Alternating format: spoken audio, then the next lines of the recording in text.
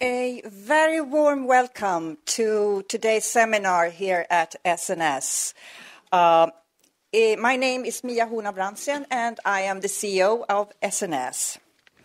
And it is a very great honor to welcome Professor Raghuram Rajan to SNS, who will talk to us on the challenges facing the world economy. Let me also welcome Klas Eklund, known to us all, senior economist at the SEB, who will guide us through this morning and who will be our moderator. So you will also give a short presentation of Professor Rajan. So I leave the floor to you. Most welcome. Thank you, Mia.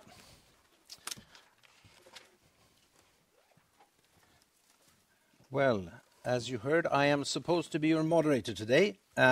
And our speaker, I assume most of you already know quite a lot about.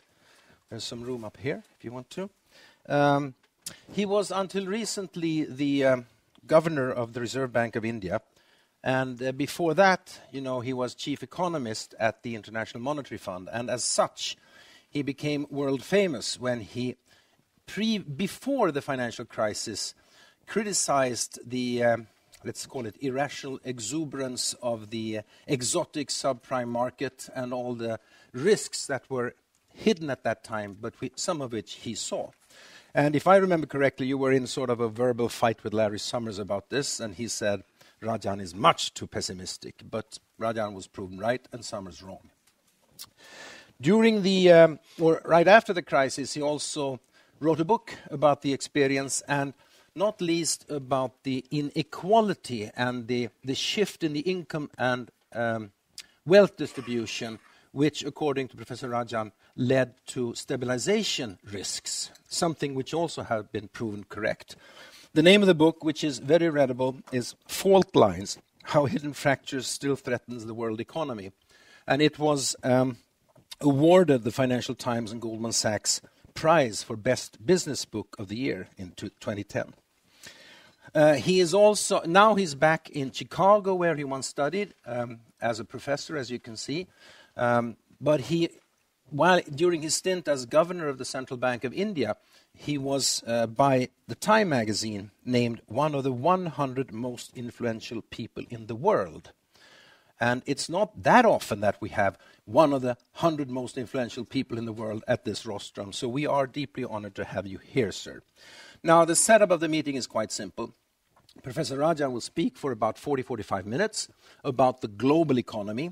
And let me stress, he will not talk about India, because, of course, he cannot and should not grade his successor at the Royal Bank and other places. But he will talk about the global economy, and after that we'll have a discussion and Q&A. There will be a microphone, and you have to speak in the microphone, because otherwise you will not be caught on tape, and you will not be visible to the millions of people who will be watching YouTube and seeing this seminar in retrospect. Now, please, sir, the floor is yours.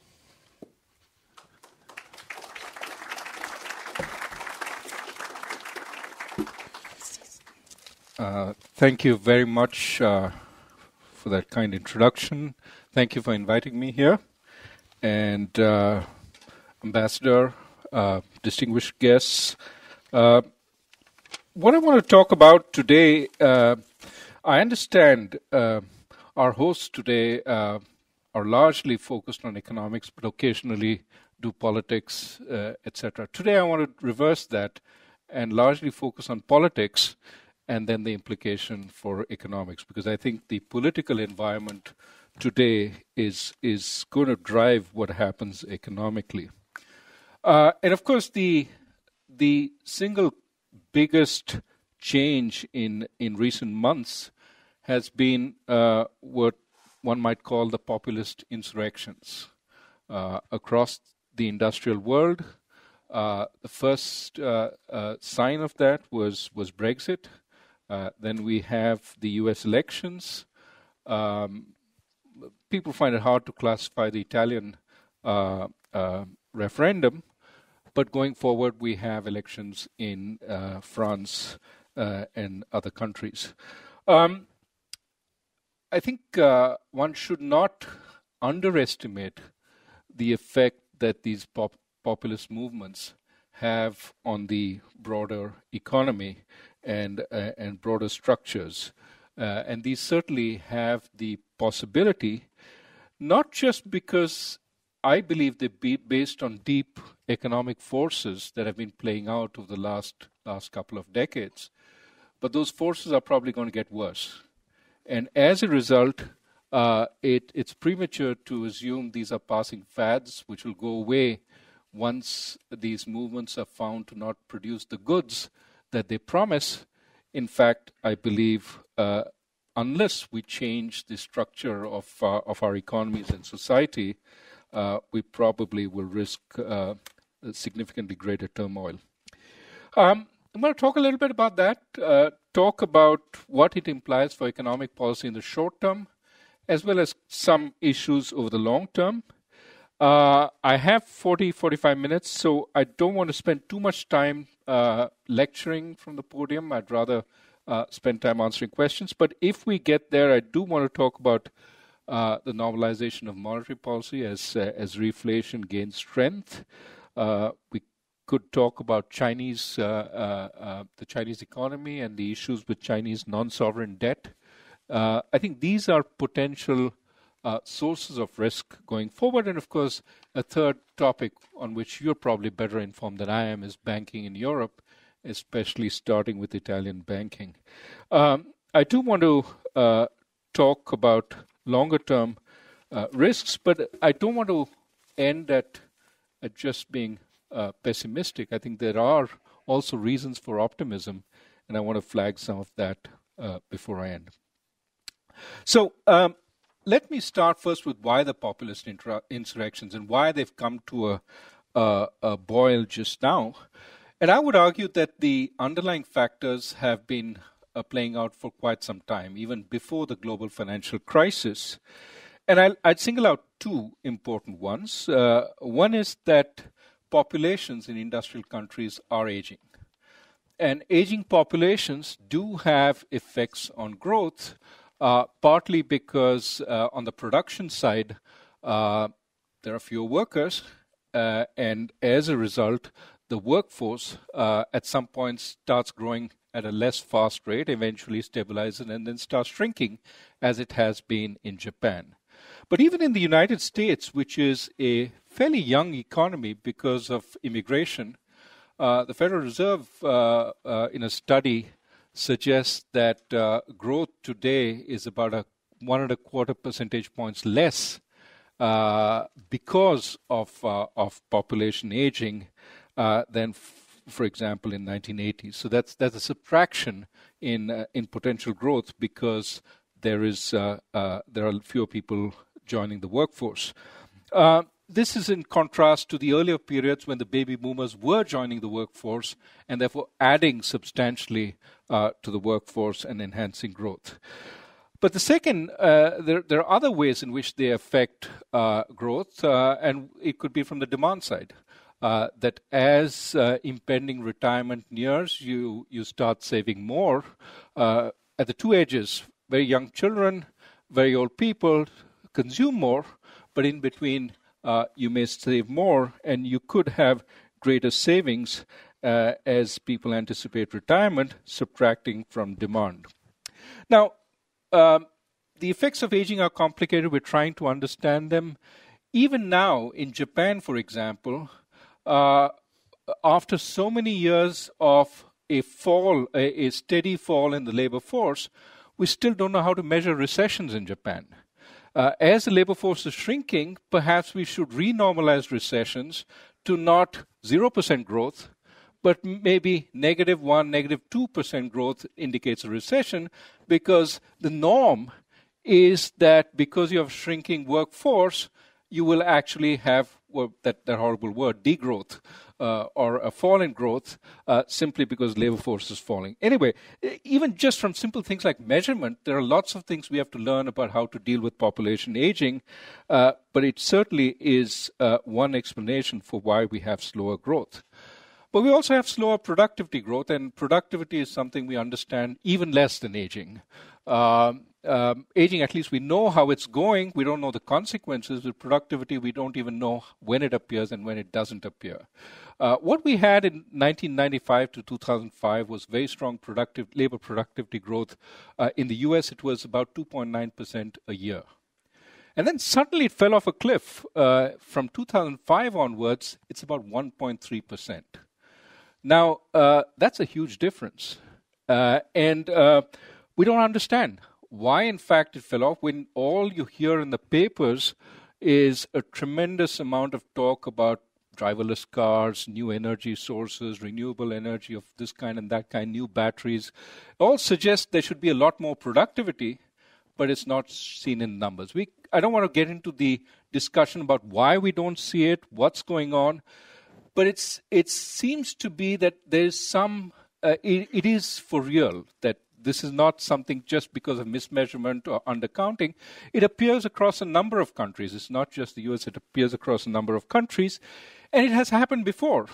In the 30s, what you saw was as this wonderful new innovation, electricity, was rolled out across the United States, suddenly for 10 years, there was very low productivity growth. We don't understand why that happened, but then it resumed in the 40s. So it is possible that this wonderful new innovation of information technology, as it gets rolled out, there are periods when you have you don't see the effects in terms of productivity, but then it comes back.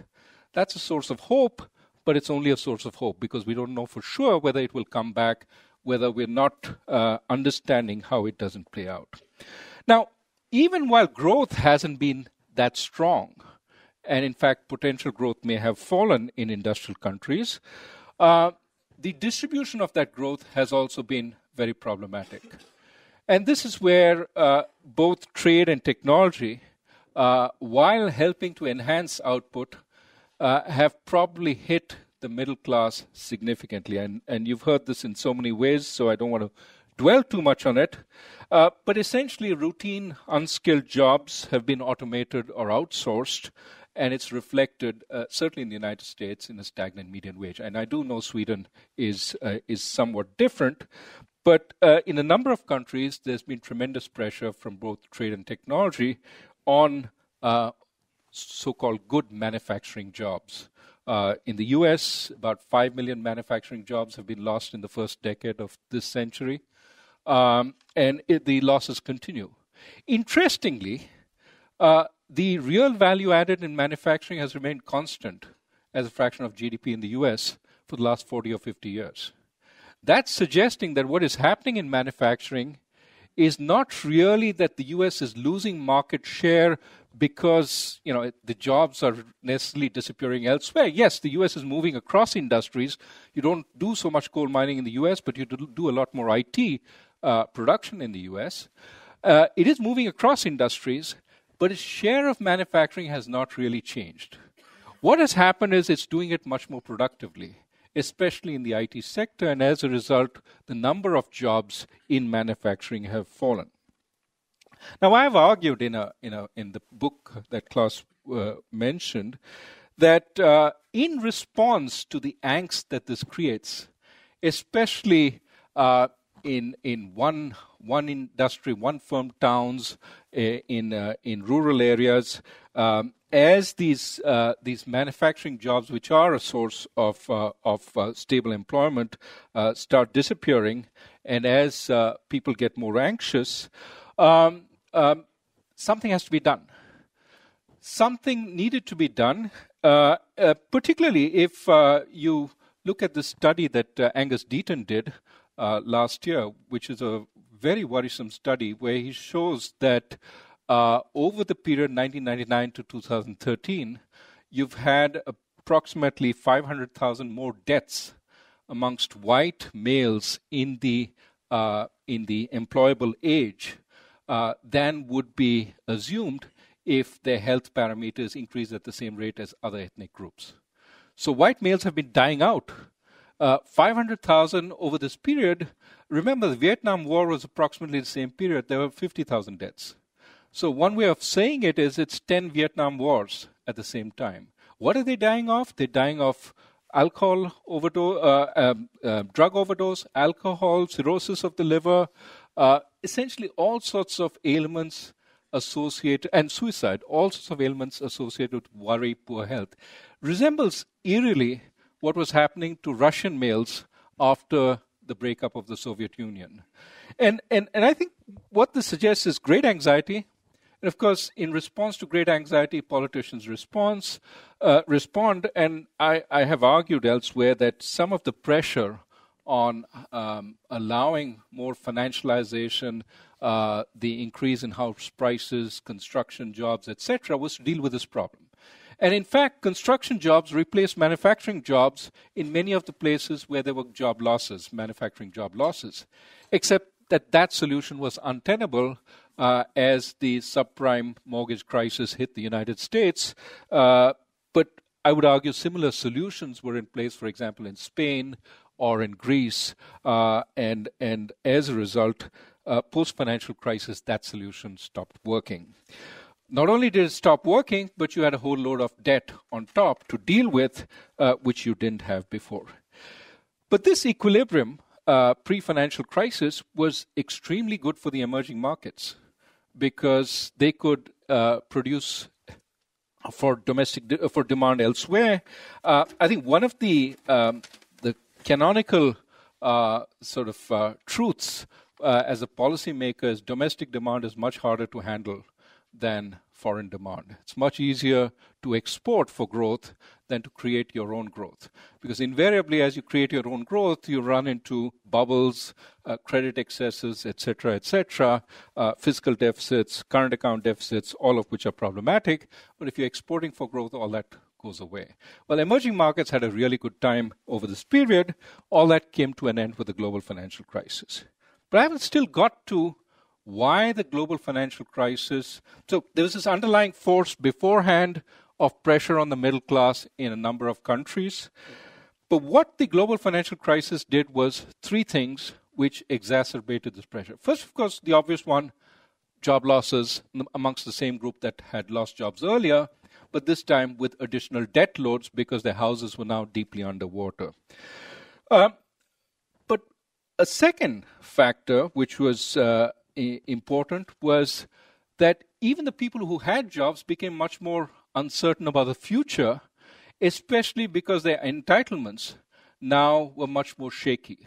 Given that governments had taken on so much debt, and given the size of the entitlements looked so enormous going forward, and this is why great concern, for example, in the United States, about expanding entitlements to new sections, such as minorities, the Obamacare, is very much opposed by sections of the white middle class because they feel that it's targeted at a whole new set of people and will in fact vitiate the health of their own entitlements. It'll come at our expenses. We're going to pay for them and we're not going to have enough for ourselves. So the standard statement that's often take your government hands off my Social Security, right? Social Security is a government program. But the sense amongst these people is we paid for it. In fact, nobody has really paid for it because it's a pay-as-you-go system. But we paid for it. It's our entitlement. It's our property right. And by extending more insurance to the minorities, to the excluded, you're basically diluting our entitlements. So first, loss of construction jobs. Second, worries about future entitlements. But the third, which I think is the most important, is a total discrediting of the elite. So who are the elite? These are the smart guys in this room, the smart guys in Washington, basically anybody with an education, with a professional qualification, and working in the professions. And these are the guys who couldn't keep us out of the financial crisis. They didn't know enough, echoing what the Queen of England asked people at the LSE. Why did nobody predict it? But more important, when it came, they couldn't take us out, so they don't know. We've had 8 years of slow growth. They haven't been able to take us out. but most important of all, biased. They're okay. They're doing okay. We're the guys who are suffering. We're the guys whose plants are closing down. We're the guys who are still losing jobs. And they bailed out the bankers. Not one banker went to jail. They look after their own kind. These are the guys who congregate at Davos, have sip fine wine in the cold temperature there, talk to each other, and further their country's systems to accommodate immigrants, to accommodate minorities, etc. They have this multicultural, multi-ethnic view of the world, open borders. It's all good for them, not good for us. I think that sort of framing of policy is very important, because these are people who do believe in markets. So when they lose jobs, markets working, we need to figure out how to deal with it. But when they think the system is biased, that it favors the unfair competitor from abroad, they don't believe they're losing jobs because the market's working. They're losing jobs because the system's against them.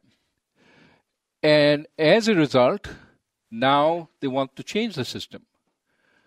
And this is where the movement gains strength. Let's talk about changing the system, because the system's not working for us. Yes, we work hard every day. Yes, we don't want handouts. But we want a fair deal. We're not getting a fair deal. And this is where the language of the populists start making sense. I'm going to promise you a fair deal. Now, the problem, of course, is that if you talk to the economists, there's no way you're going to bring back coal mining jobs in West Virginia. There's no way that somebody who's lost his job as an auto worker at age 50 will find anything without retraining in a massive way, and will probably suffer a loss in earnings because he's moving industry at an older age with less capabilities than somebody who's starting out young. Okay? But they don't want to hear that from people. They don't want to hear Hillary Clinton saying, we're going to give you the means to retrain yourself, because they find retraining is something all those elite people talk about. It's hard. And we've never experienced enough support from that. And I do know Sweden has a very different system. We talked about it yesterday evening. But in the US, there's not enough of a support system to make this happen. So they get anxious that you're talking about a cure which I don't believe will work.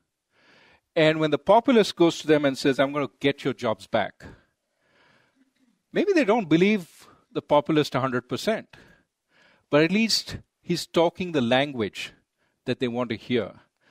I'm going to change the system. I'm not going to keep this open liberal market order, which has been unfair to me. I'm going to change the system so it's fairer to you, right? So there is an appeal there to these people. There's also a hankering back. There's a talk about a community of hardworking, like-minded people who look after each other and so on. There are race elements, ethnic elements in that kind of language. But it is something that appeals when workers in a community which has now been in a sense destroyed by change, because the young have left to the cities because there's all the workers in the cities. The one factory in town has closed. There are a few desultory shops. The community is broken. And they like the talk of going back to the old community, which, again, is something that these populists emphasize. So I think there are similarities across countries. For example, in France, you have a similar kind of language. I think in the FT today there was an article about this book, which talks about Paris, the sort of elite in Paris ignoring the countryside, which is again being depopulated by the talented and the good people, leaving a devastated community there. So what implications does this have for policy? Well, certainly there is an attempt to try and replace the jobs that were lost. And for relatively unskilled people, almost surely the first thing that politicians think of is construction, because that's a sure way of getting jobs. Of course, construction and infrastructure takes longer to plan. It's all very well to say we need more infrastructure, but to plan it in a proper way takes more time. So certainly in the United States, Donald Trump is a builder, and there is some sense that he may focus on infrastructure, but those plans at this point are not very concrete. But nevertheless, that's one emphasis we might see. There's a big emphasis on what is called the bonfire of regulations. So populists are very much for the small and medium enterprises. These are the hardworking people who go to work every day. We need to make it easier for them to do their business, which means get rid of all these regulations which have accumulated over time. In the United States, there's a feeling that during the Obama administration, but even during the Bush administration, there has been an accumulation of regulation, certainly on things like energy, on clean air, etc., but also in the financial sector because of the post-global financial crisis regulation. So one of the things that is proposed is to eliminate a variety of regulations. Short run could be positive for growth. Longer run, of course, it has consequences on financial stability, on climate change, etc., which could have negative effects. But again, the populists are much more focused on the short run because their constituency is bleeding and they need to deal with that. Similarly, trade. Trade has had significant effects on manufacturing jobs. Probably technology has had more effects. But what is visible is trade, because you can't fight technology. So there will be some elements of protectionism in trade. I think the hopeful look at Mr. Trump and see somebody who has negotiating ploys rather than firm beliefs. And they hope that the 35% tariffs and the 45% tariffs that he's promised for Mexico and China will actually be starting points of a negotiation on opening up, in China's case, opening up China to imports. But that's the optimistic view. A more pessimistic view is as the U.S. reflates with some of this infrastructure spending, with some of the tax cuts that are going to increase the deficit, the trade deficit will also increase, which will put more pressure for anti-trade actions. So one of the things we are going to see is a much more emphasis on growth in the short run, much less of a concern towards institutions. Institutions are long-term stuff. And therefore, if you attack the institutions, not that big a deal, certainly for the short run.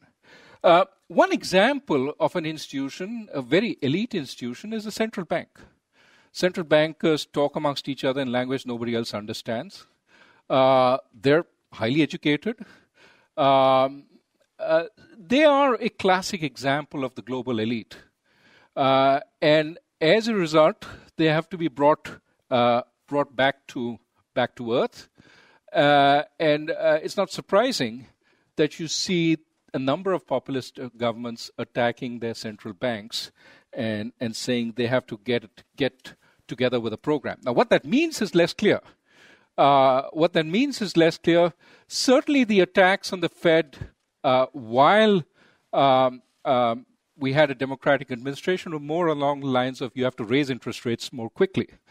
Whether that will change once we have a new administration is not clear, but what is certainly true is tremendous political pressure on the central banks and arguments that they're deviating from being with the people. What is also likely to happen is a much more cavalier attitude towards debt, right? You hear echoes again of, I think, Dick Cheney's statement, Ronald Reagan proved that deficits don't matter.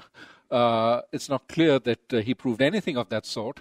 But with substantial emphasis on cutting taxes and increasing spending, the consequences for U.S. deficits is going to be larger deficits. We already see the UK running larger deficits. It's similar because the emphasis is on the short term and not about the long term. I think the most worrisome aspect for the medium run, much of this could be sort of justified in some ways. If you remember in the 30s, with the benefit of hindsight and history, we say one of the beneficial things was to depart from the gold standard then, because that then allowed a reflation of the economy then. Paul Krugman has been thumping the table for some time, certainly in the case of Japan, but more broadly, that to get away from deflationary situations, we need central banks who are credibly responsible, so that they don't tighten at the first sign of inflation. That then allows for inflation expectations to build up over time. It is possible, if you argued in that fashion, that some sort of pressure on the central banks, moving them away from their inflation mandate, may be in fact good. Of course, what is unclear is which way the populists are trying to move them. But if in fact you move them towards a more reflationary sense, made them a little more tolerant of inflation, maybe would put some distance today from the current disinflationary conditions. At least that's an argument that is plausible, even if you don't believe in its correctness. I'm a little skeptical about it, but that's an argument that could be made. What cannot be made is the attitude towards international agreement, which I think is very problematic because the international problems are already upon us, problems like climate change, etc. And I think the focus internally to the exclusion of the outside essentially means we don't worry about the world, and that means backing off from international agreement, which I think is going to create a setback to our ability to deal with these problems going forward. So short run, I think there could be positive effects, inflation expectations, on employment, on growth, though with the US pretty close to full employment, with the need for people with more skills and the non-participants in the labor force don't seem to have those skills, there may be upward pressure on prices, and therefore a more rapid adjustment of interest rates may actually happen if the Trump administration rolls out its plans of tax cuts as well as infrastructure spending. What this will do, however, for the rest of the world is probably positive. The dollar appreciation eases monetary conditions in other countries and reduces the need for them to be significantly more aggressive in their monetary policies, finding new and exotic ways of accommodation. So one quick and early example of this is the effective tapering announced by the ECB. Of course, nobody from the ECB will say this is tapering, but this is effectively what has happened. I think the fact that the dollar has appreciated and the fact that the US seems to be in reflationary mode has actually given the ECB room. Certainly the Bank of Japan also has room with the yen depreciating. So growth, inflation, and the dollar are all probably going to go up somewhat, all of which is somewhat positive for the industrial world in the short run. Medium term, there are lots of questions, as one might imagine. And in an integrated world, the sort of inward-lookingness of the new policies is undoubtedly going to cause more frictions going forward. The most likely hit in this are going to be the emerging markets. On the one hand, they benefit from the stronger growth. On the other hand, if this translates into larger deficits, which then create political pressure on the emerging markets, including China, it is going to be problematic. One of the biggest concerns in emerging markets right now, of course, is not only the stronger dollar, because they have a lot of dollar debt, but also the capital flows turning the other way, going back into the industrial countries, away from the emerging markets. And as we know, time and again, this is when you have fragility in the emerging markets and the potential for crisis. There are danger points across the world. All you have to ask is who's running a large current account deficit. And with the normalization of oil prices, I don't know how long it will last, but if it does last, who's also a large commodity importer who has not set their house in order during these times, I think you will see those are leading candidates for problems going forward. What is also important to note is emerging markets have the same kind of problems with technology as industrial countries. China, for example, is finding that manufacturing jobs are also falling in China because, again, there's a lot more automation that's going on. And the problem that emerging markets have is dealing with these problems of technology without the kind of safety net, without the kind of wealth that industrial countries have. And so I would argue that given that all countries have the same problem, all countries are trying to deal with it, if they all try and deal with it the same way by trying to increase their exports and reduce their imports, nobody's going to succeed. And that is why what worries me most about this period is what happens on the international front, because we have a number of large countries, all of whom are fairly independent in their thinking, all of whom are trying to gain advantage against each other and don't find they have domestic flexibility because their constituencies are very angry. And that is a problem. Let me talk a little bit about China before I close, because I want to emphasize that China is also undergoing a huge change at this time. And given that geopolitically we are in a period where we have one global economic power now being challenged by another global economic power, but both global powers have domestic problems.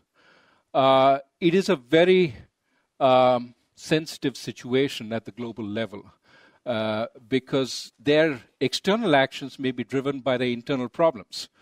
And that is not a good recipe for entente.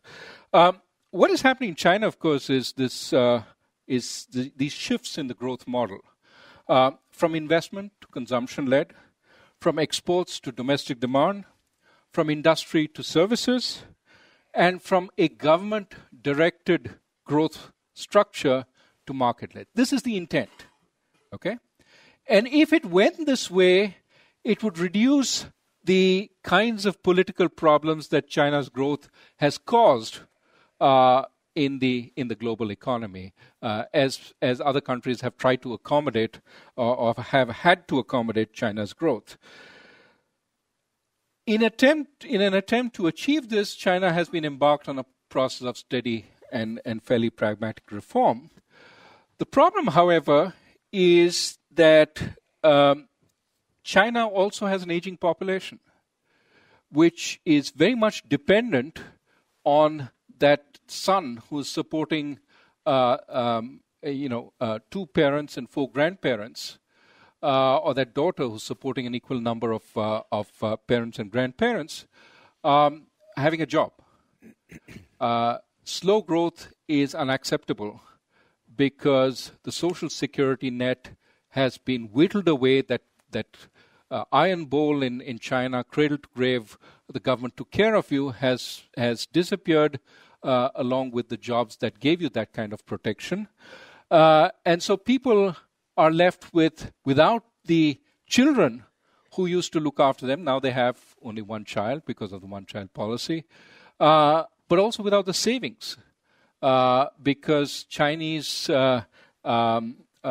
compensation rates for saving have been very limited. And so you can understand that slowing growth creates tremendous anxiety because will my child have a job? But also creates anxiety because where are the rates of return in a slowing economy? What are the new areas where I'm going to get returns? So what we have in China is a stop-go process of economic growth. we slow down as we try and move towards this new model of growth, emphasizing consumption, emphasizing domestic demand. And then we say, look, we can't slow down so much because jobs aren't being created, because the returns aren't there for investors. So again, you prime the pump of credit growth from the government-led banks into state-owned enterprises that build out new stuff, new infrastructure. You create growth for a little while, and everything starts booming once again, and a whole load of money starts chasing returns once again in China, from bubble to bubble. And so for a while, you go into that mode, and then you find things are getting very peaky. House prices are just booming, and you worry about creating a new bubble in housing markets. So again, you clamp down, and you go back to slower growth until the slower growth becomes a problem. And again, all this is government-led. So you're not able to get away from letting the market lead this process because the political forces prevent you from a hands-off policy.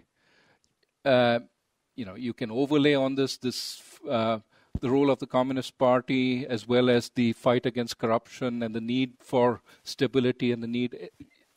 You can get into a lot of complications here. But the basic underlying economic problem is you need to transit to a new model, but you can't slow down too much.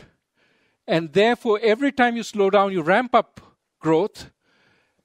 And each time you ramp up, you're increasing debt in the system. And eventually, that debt may get too much. It's already increased quite a bit in the last few years as a result of this ramping up. So China has its own problems. China needs growth. That growth will still come from exports and investment for some time. And that will create tensions between China and the industrial world. And so that, to my mind, is going to be one of the biggest issues that needs to be dealt with in the years to come. How does the industrial world's concern with its manufacturing job losses square with China's concern about, yes, the need to move to a new system, but to keep the old system going while that's still providing the jobs that its people need? So this, to my mind, is something that is of importance, great importance. Let me end with both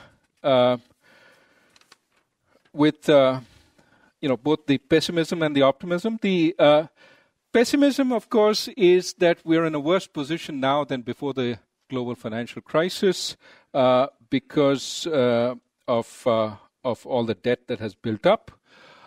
We've had, over the last 1.5 decades or 2 decades, a process of musical crisis. You get debt being pumped up in industrial countries until it can get pumped up no more, at which point the emerging markets pump up debt until they can pump it up no more, and it goes back to the industrial countries. That's not a good recipe for stability. Eventually it comes to an end, and I think we're pretty much at that point. We have enormous promises made to aging populations in industrial countries. How do we deal with them? The ideal way would be to grow into those promises, because after all, those promises, many of them were made in periods of strong growth. But if growth is not coming, are we going to default on them? Are we going to inflate away some of them, especially those that aren't real promises? Or are we going to negotiate them? And how do we negotiate them when those who have been promised these things are extremely angry? It's going to be an important tension. But I think most important concern is, do we go back on integration? Do we go back on markets? Do we go back on technology? My sense is the solution to many of our problems lies in preserving those things, in preserving markets, in preserving integration. But in this period of popular anger, how do we protect those aspects? Forget moving forward. How do we just protect what we already have in terms of markets, in terms of integration? And I think that's going to be the concern that we have over the next few years. Because I think that if we allow these things to play out, technology has solutions for many of our problems. The global market has solutions for many of the problems of low demand from aging societies. Some amount of immigration, appropriately controlled and absorbed, has to be part of a solution again for aging economies.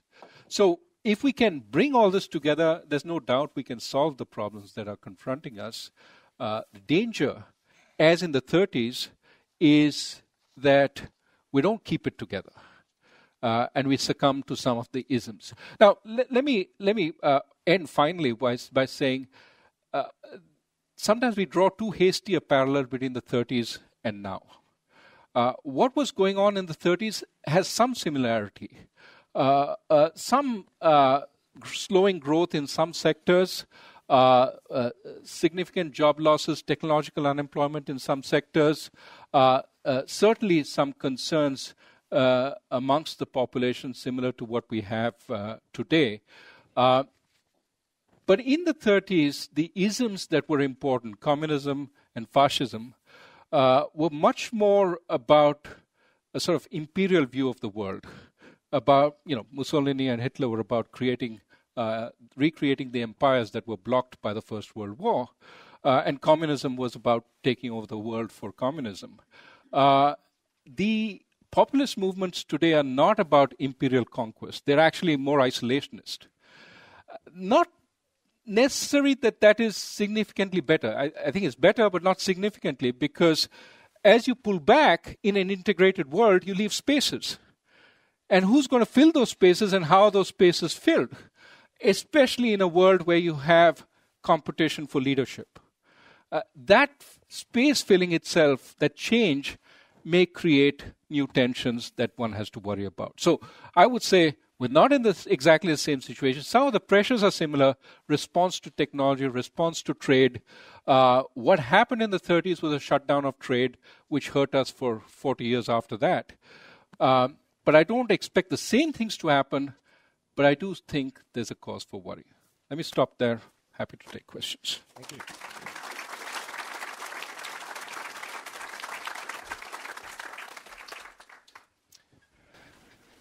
Thank you for this stimulating and provocative expose over challenges in the world economy. Can I take the liberty of starting to ask one question or one comment about China before going back to the advanced economies? You described this sort of stop-go policy. Another way of sort of describing this is that China is actually deregulating. They are gradually deregulating capital controls. They are also deregulating interest rates, which means that they are coming into the sort of trilemma problem that the West has had. It is impossible to control the currency, domestic rates, and the capital flows at the same time. But when they do deregulate, of course, then what happens is what you described, and then they clamp back. But this sort of stop, back, go, stop sort of process is taking place within the realm of a gradual liberalization. So China is, in that sense, becoming more like a Western country. Right or wrong? Absolutely right that there is steady liberalization going on. And, over time, that will make some degree of convergence in policies and so on. At the same time, I think the methods that they use in these go phases are largely spraying around easy credit. Similarly, in these go phases, the households, because they have inadequate savings, search for yield in a lot of wrong places. So the kind of resource allocation that happens in these go phases is not great. Okay. And the key concern is, as you liberalize, you're also building up fragilities, especially corporate debt, debt on state-owned corporations, as well as poor assets held by households. Which moves faster? Do you reach that end point of greater liberalization before the fragilities increase to the point that they create a significant setback? But the problems you described there are in a bit similar to what happened here before the financial crisis of 2007, because rise of debt then created let's call it suboptimal resource allocation with all the problems in households as well. So in that sense, also it seems that, and if you look at China today, it's not only the assets, poor assets of banks, which is a problem, but also liabilities. Banks are starting to lend more to each other. Right. So also in that sense, China looks, in a sense, more like the US in 2006. Right. And so the question you have to ask is, does China have a better system to deal with the problem when it eventually emerges than the US had? Or is it going to be a more difficult process of dealing with the problem?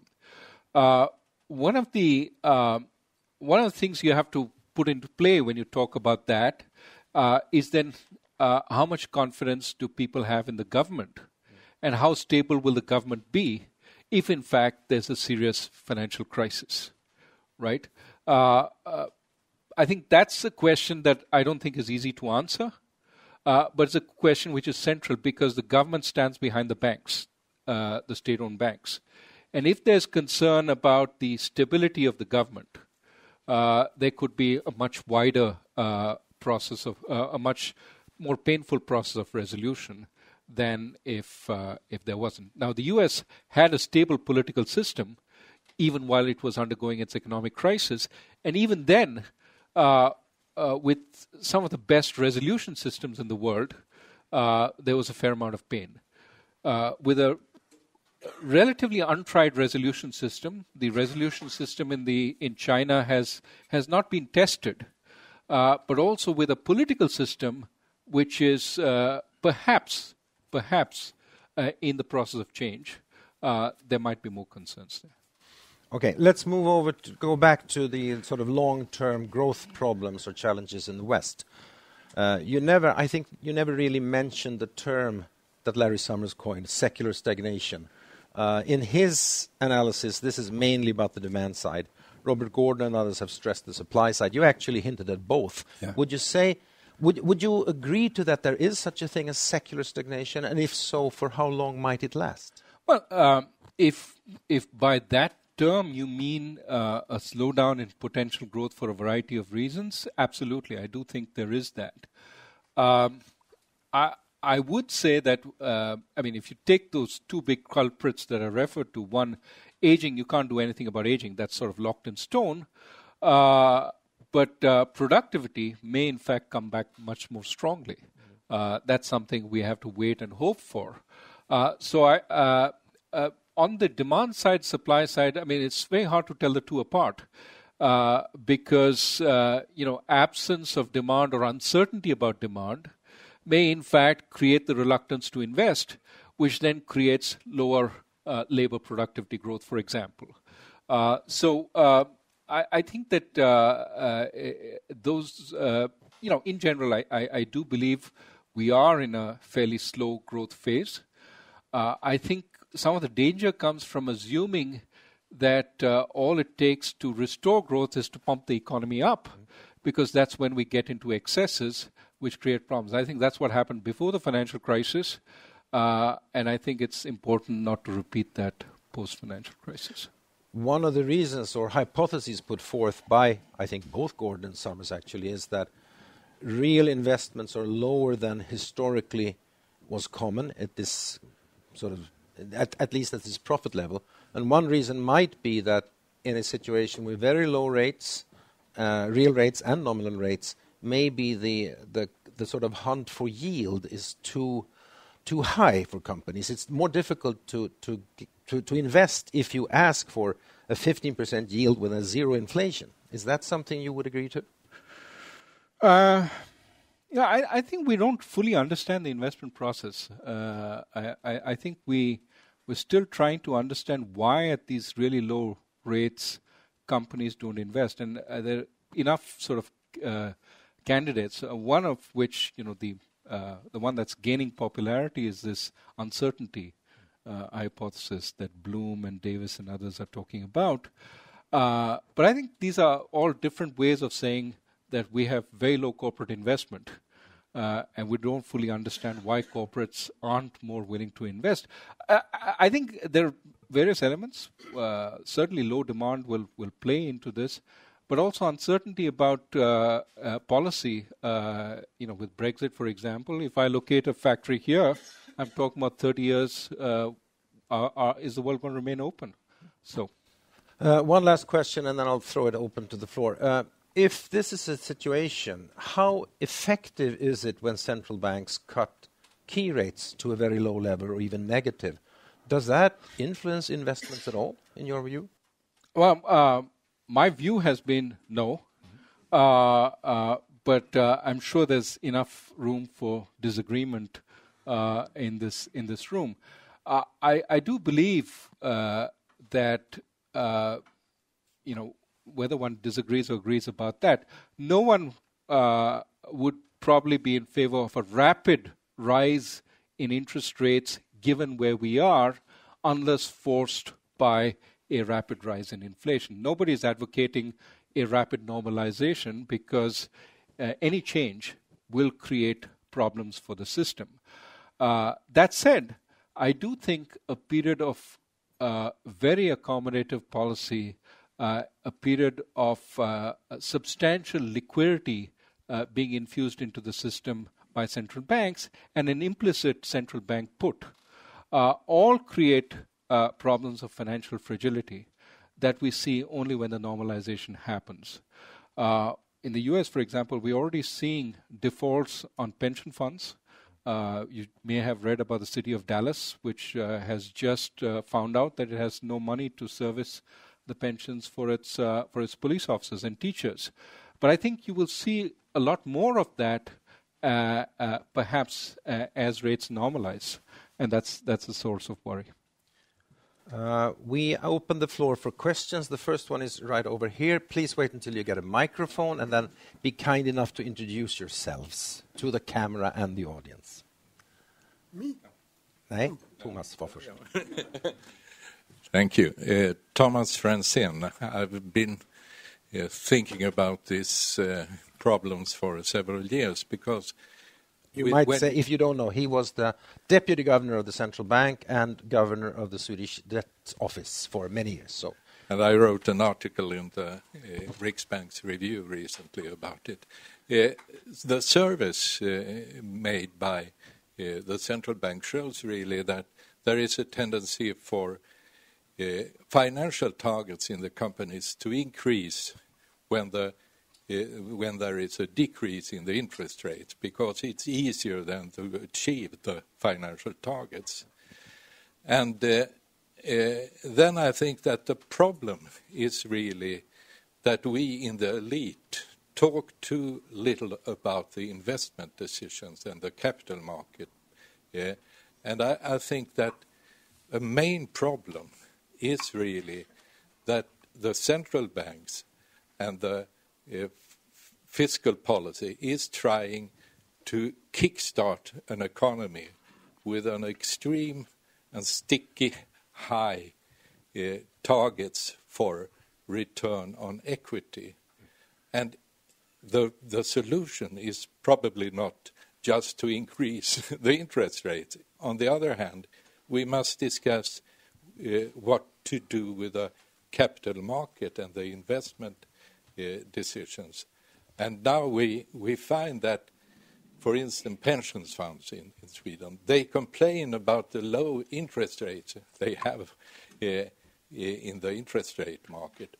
But at the same time, they own a lot of companies which have financial targets aiming at a return on their equity of 15 to 20%.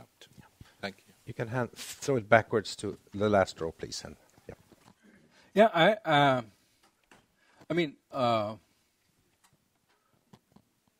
I don't know if what you're referring to is sort of a friction or a constraint in the market that the return on equity doesn't adjust to lower long real rates, and as a result you're held to too high a required rate of return, and why that might happen. That may be an issue of stickiness which we need to explore more. But first, I wasn't advocating raising interest rates as a way to grow. I was saying more that there will be potential volatility when you raise interest rates, but what you have to worry about is volatility today versus volatility tomorrow. how much volatility will you have if you continue with this process significantly longer and then raise rates at a point when fragilities have become even greater than today? That's all I was but on this point about high hurdle rates, I haven't seen studies suggesting those rates are too high, but it's something worth investigating. There are studies. Okay, I'd love to see that. My name is Inger Jägerholm, journalist. You talked a lot about China and the United States, but you didn't mention very much about Europe or the euro area. Was that because it doesn't matter so much in a global context, or was it because it was too difficult? I recall an interview with Thomas Friedman once, where he always talked about the US and China until the reporter asked him exactly, why don't you mention Europe? And then he was quiet for a while and said, well, sure, the world needs a nice museum. No, I have no such views. I think Europe is important, but I think Europe is less in this race for sort of the post point on post position on the global sort of power structure. It's certainly more inwardly focused today on dealing with some of the internal problems in the European Union. But I even if that wasn't the issue, it's less clear to me that it would be competing with the US or with China and saying we are the biggest global power. I think certainly the willingness to back economic power with military power is probably more sort of centered on those two countries than today on Europe. But economically speaking, Europe is a huge part of the global economy, and what happens in Europe obviously matters tremendously for the rest of the world. Morten Blix, Research Institute of Industrial Economics. First, thanks for an excellent presentation. I wanted to come back to the point about jobs moving from manufacturing to construction that you discussed. Automation is also making inroads in many other areas, especially in the service sector. And this is a new part of the ongoing structural change. I just read recently Amazon is going to try a warehouse where you check out the food without actually meeting a cashier. So we're seeing sort of next level automation in lots of areas. The trucking industry, we're seeing self-driving trucks in Nevada, taxis, etc. So there's a lot of other jobs that were previously not threatened by automation, which in the next 10 or 20 years are at risk. So what's your view on how this new process of switching jobs between sectors, how will that be perhaps different than in previous sectors? And are you worried more than you indicated? So I think this was what I was referring to when I said the problems are going to get worse. That automation is proceeding apace and dealing with areas that have high employment of moderately skilled people. Trucking, as you mentioned, 3.5 million trucking jobs in the United States. If you have driverless trucks, which probably is a reality in 5 years, it's going to create major problems there. But it's not just trucks. It's all buses, taxis. Uber wants driverless taxis. Already experiments being run there. So many of these jobs are going to be at stake. Retail jobs you pointed to. Yes, with even forget the automated shop, with online purchases increasing now, 15-20% of sales is through online, but steadily increasing. That's going to require far fewer shopping assistants. Now, that said, we tend to have a sort of fixed pie view of the world, that if more automation takes place, there are few jobs in the fixed pie. But if you have a growing pie view of the world, if in fact automation improves productivity, it is going to make goods cheaper, therefore people will want more of those goods, and therefore it will create whatever marginal jobs there are, it'll create more of them. And if you look at history, that's invariably what has happened after a transition period. So the key is, in the transition period, as we are learning how to use workers once again in new ways, and we're training them up for those new methods, that we don't go back on what we already have. My worry is really about making sure that the improvements do happen without destroying the system.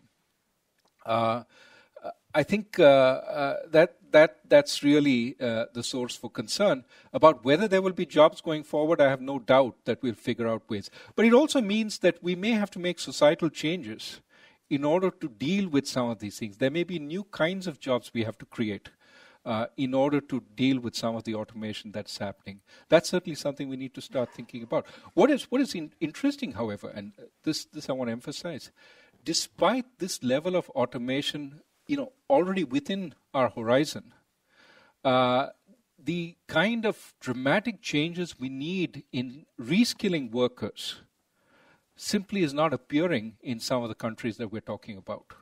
That needs to be happening now. Yeah, one question. There are some people claiming, though, that it's not really, that you can't really infer from what happened in history to make the same conclusion now, because previously machines was a substitution for muscles. Now it's a substitution for brain, and that might be qualitatively different. So yes and no. So one of my person who sits in an office for those away from me is a guy from Harvard called Sendil Mullainathan, who is sort of a behavioral economist, but now is retooling himself on machine learning. And one of the things he emphasizes is, yes, machines can do what humans can do in some tasks much better than the humans. But machine plus human can do better than machine or human individually. So what we will have to find out is how we combine machine and human in many places. Of course, we know situations where even something as fantastic as Watson gives a completely silly answer, which a high school graduate would know is wrong. And that's what I mean, that the machine works on patterns, the human has a different way of thinking. When you put those two together, you sometimes get much better solutions. In fact, you often get much better solutions. So what we'll have to do is rethink jobs. And that's why it seems to me there will be a period of transition as we rethink what humans can do. And invariably we'll find, see, after all, we're making stuff for humans. Ultimately, who's consuming this stuff? It's humans. And humans have a different set of needs from what the machines can produce. And that, to my mind, will mean that we always need humans in the production process. I'm looking forward to the day when you will have fully automated moderators that can replace and speakers. That might go even faster. We have about 10 people on the list, so you will be there eventually, but over there, yes, please. Yeah. Good morning. My name is Mattias Sundling. I work at Danske Bank as an equity strategist. I have a million questions, but I've narrowed it down to two. Just in hindsight, was it too big a supply shock with China's entering into the WTO? And what's the policy lesson that should we be more careful being prepared next time we expand? World trade or whatever is next in line. And second of all, that's one question. Yeah, that's my question. And second of all, Japan and debt to GDP. What do you see happening there? Because I see Japan sort of leading the way in this whole debt cycle and demographically as well. So what do you see that playing out? Thank you. So on the first, was it too fast? Well, you have to do a full welfare analysis, right? Yes, we have political tensions. Yes, one could perhaps even link some of the tensions in the Eurozone or European Union to some of the inflows of imports from China. At the same time, $30 DVD machines or €30 DVD machines have made lives of many people much easier. Audio equipment, at least at the lower end, is now extremely cheap. So what's the full welfare analysis? And I would argue that invariably, despite the disruption, and the dislocation, it probably is beneficial. Now, that's more a belief rather than based on data. That said, I think too many economists are jumping off the trade is good to a much more nuanced and I think a view which is probably reasonable, but which allows the opponents of trade to drive a truck through the trade issue. I think what we have to focus on is make it easier for those who lose from trade to come up, to survive. Instead, so much of the talk now has gone towards limiting trade. And I think that's more problematic, if nothing else, because you are also barring the path for a significant part of humanity to come to similar levels of per capita income as the rich world. And I think if you look for solutions to the problems of aging, to the problems of insufficient demand, almost surely the answer will lie in taking the emerging markets, taking the developing countries as partners, rather than as seeing them as part of the problem. Hi, Torbjörn Becker, ex-IMF, of course, and then site at the Stockholm School of Economics nowadays. I wanted to follow up. You said there's some similarities between the 30s and now, but then you also sort of dismissed that parallel a little bit. But I wanted to ask a little bit about protectionism. You have mentioned it sort of in passing a couple of times, but I mean, if Trump really takes seriously those increases in tariffs, and other countries start to respond to that. Today in the FT, we also had the minister in France discussing that we will not be protectionist, but we will take measures to respond to anything that would harm us.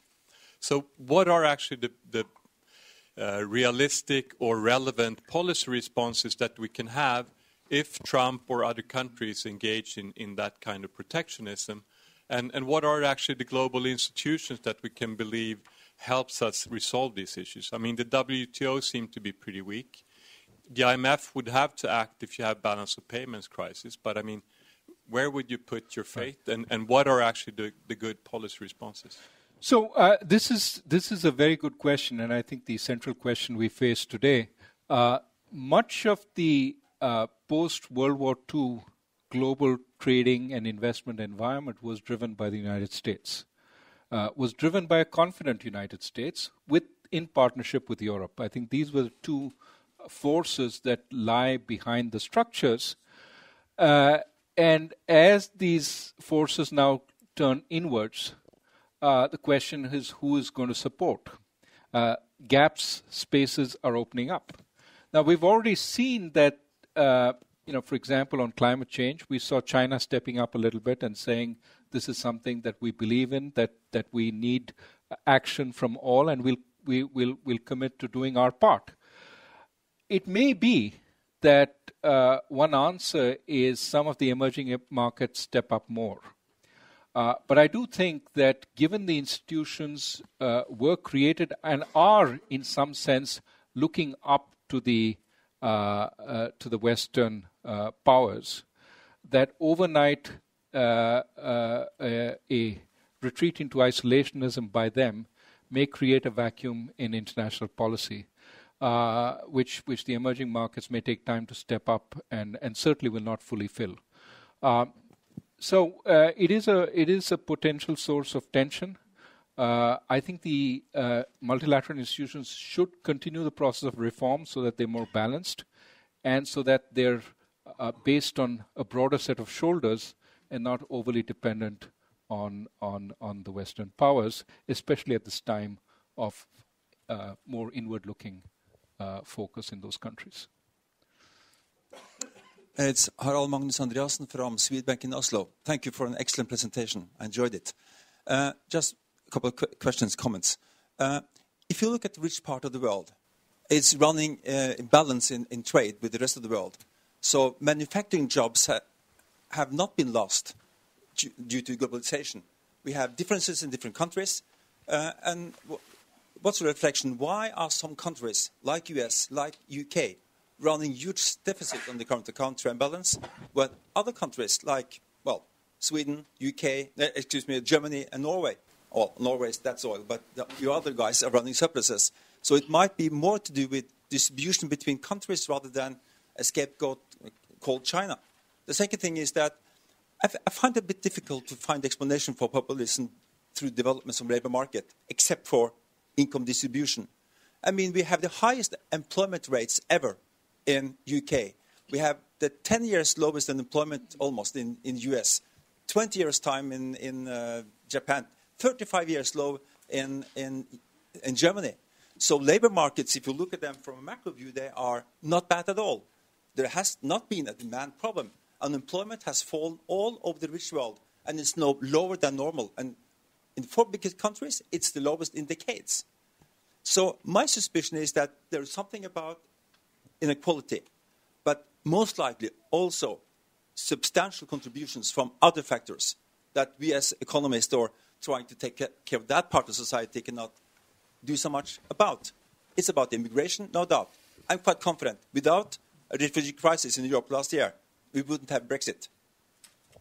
It's about other cultural changes as well, and you mentioned some of them, that are really hard to cope with, I guess, with economic measures. So then we're back to what we can do, and I think that we'll come back to income distribution, which is hard to really tackle in those countries where we don't have institutions that are able to do that. In Sweden you have, in Norway we have, and we don't have the same populist problem either.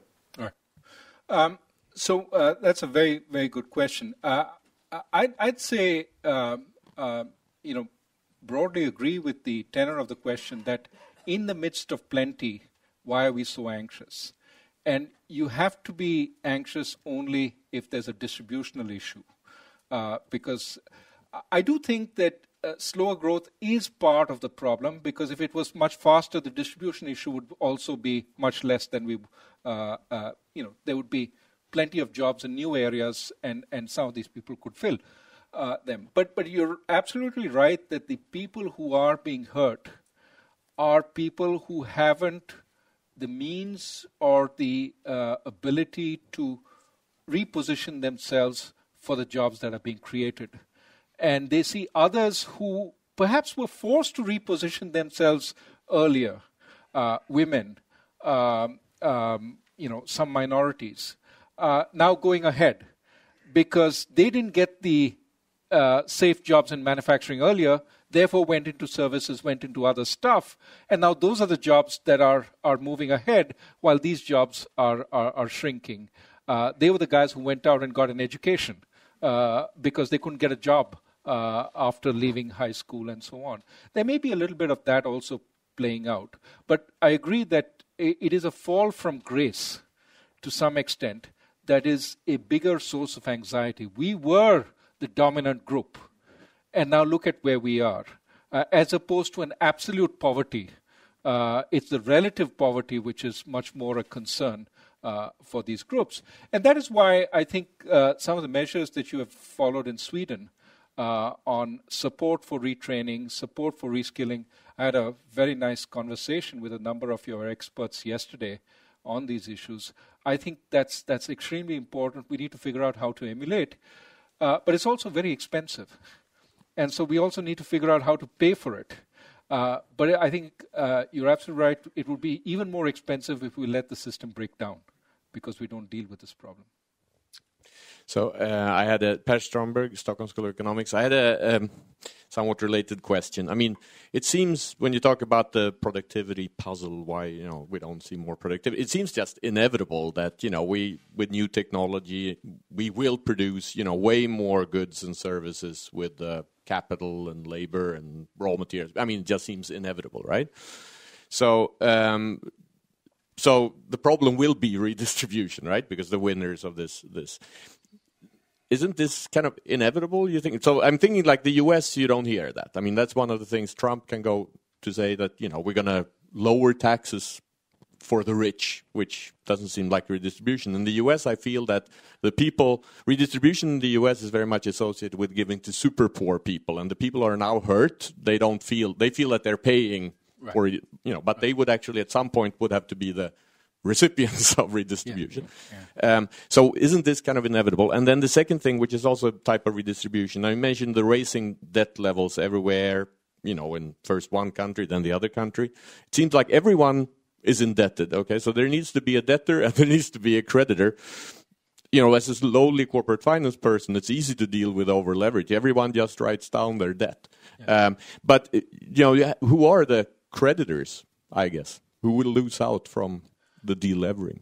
Well, okay, so let me start with the second point. I mean, take a country like Japan, right? The 230 or 240% debt to GDP, a lot of it is owed internally to Japanese households. So eventually, they are the guys who'll have to figure out whether they get paid or not. But I think that it's a little more complicated because in addition to the debt, there are also long-term entitlements as well as current services. So when a government is deciding, how do I manage this, question is, do I raise taxes? Do I cut down on services? Do I default on my debt? Do I default on entitlements? That is a very messy combination, and there are different levels of protection. I mean, you see it, as you know already, with states. Different states have different levels of protection. In Illinois, I think you cannot default on pension obligations, but you cannot also default on debt. Debt first gets paid. So constitutionally, it's in a bind. It has to figure out how to deal with some of these massive obligations. Taxation levels, certainly, seeing property taxes, they've been rising pretty fast in Illinois. So something has to give, and that's what's very unclear. But you're right that at some point you have to write down excessive obligations, and somebody will take a hit. Is Japan quite obvious, if I use your evident word? I mean, you have the government, which is indebted, and then you have the main creditor, which is the postal office or the postal bank, which is government-owned. So there will be a huge write-down eventually. Right, but eventually, there are write-downs there. The central bank owns a whole lot. So when you net all that off, there still is a net outside obligation, which is owned by the households. No, which is owned by the households. And remember, some of these government debt is also held as sort of part of the social security returns that will happen. And so if you default on that, then you've defaulted on the social security. I mean, these are complicated structures, and you have to look through all of them to see what the net obligation is. But you're right that there is some netting that has to be done. You can't look at gross debt.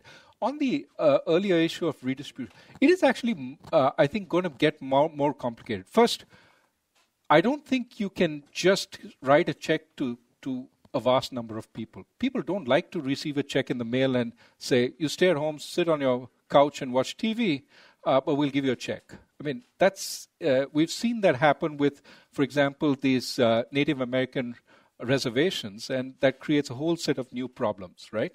So people want the ability to work. Question is, what kinds of work can they have if they're unwilling or incapable of moving to the new sectors?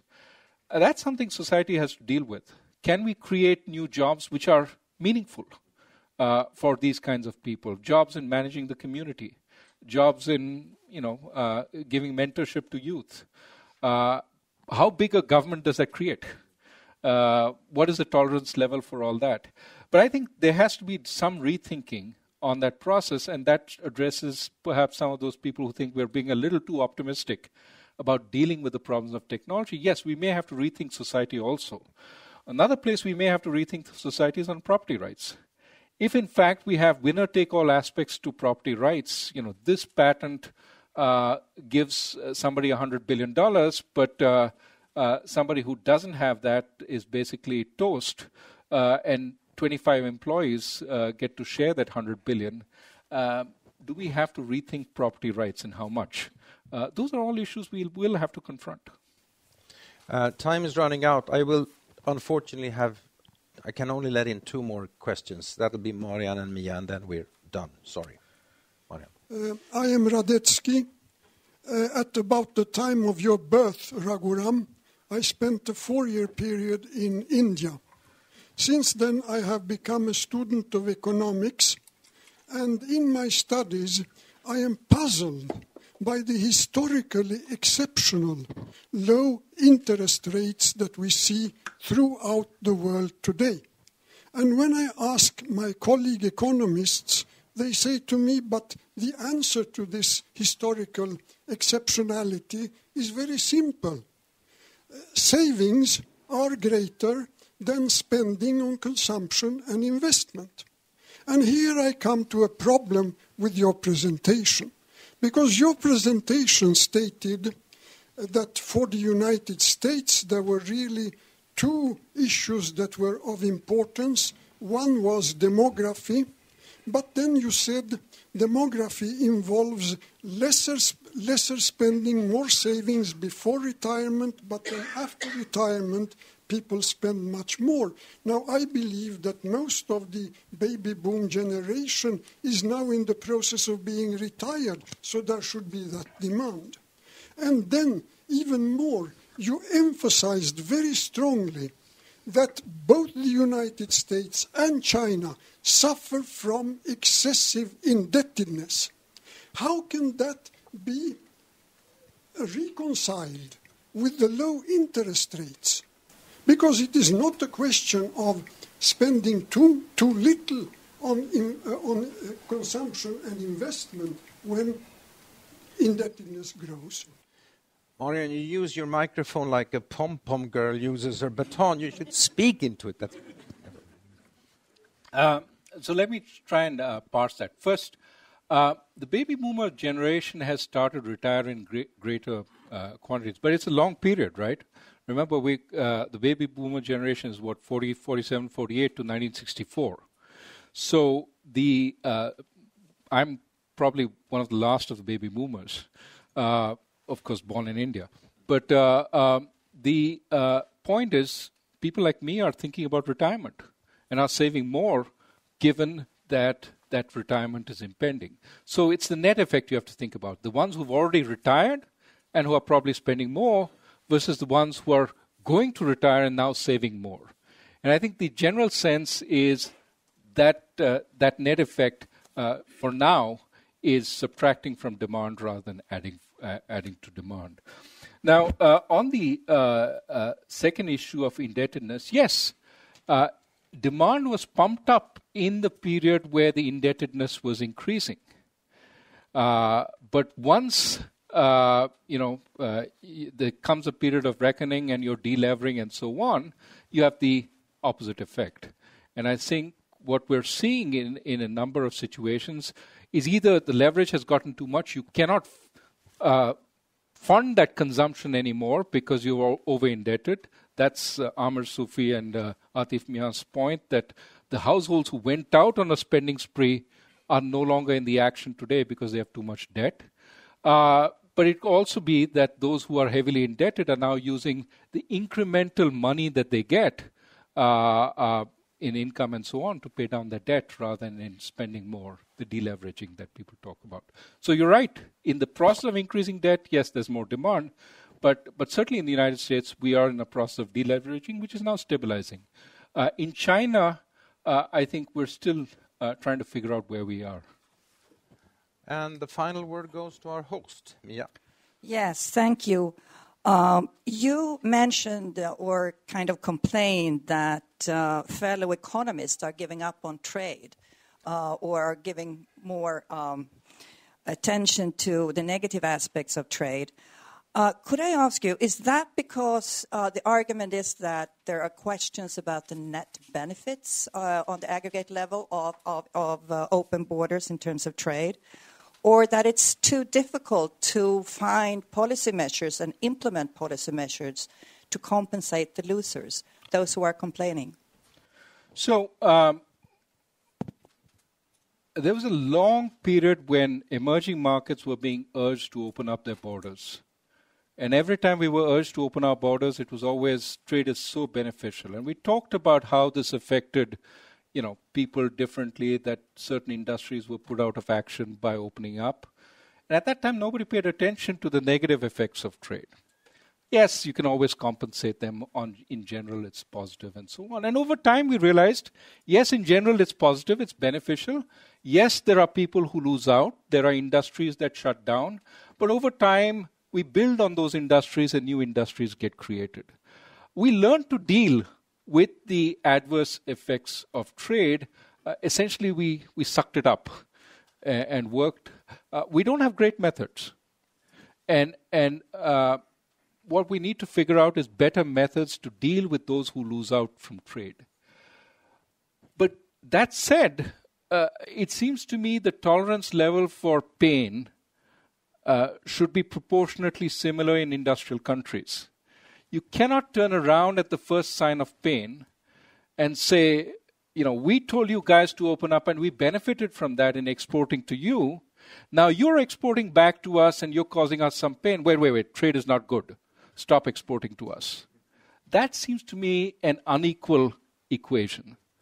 It's better that you say, yes, trade is generally good, but we need to figure out how to compensate those who are losing out. And yes, these people who are losing out are probably starting at a much higher level of income than the guys who lost out in your situation. Is that a good thing or a bad thing? They have more income, but it's a bigger fall. So we need to figure out what to do. And that means retraining, spending resources, etc., etc. But I don't think the immediate answer is, yes, there's so much pain, so this opens up the door for all those who say, let's stop trade. And I think longer run, stopping trade is going to be extremely damaging for the whole world. And therefore, we economists should certainly recognize the costs, but not turn our backs and say we were wrong all the time.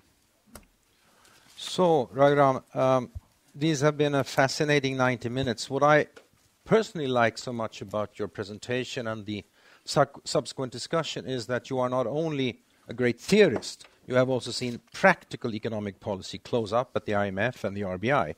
And you sort of weave together a picture and analysis which is both political in a broad sense and economic. So you live up to the sort of the name of our discipline, which was there from the beginning, political economy. And I like that so much. So thank you very much. Thank you.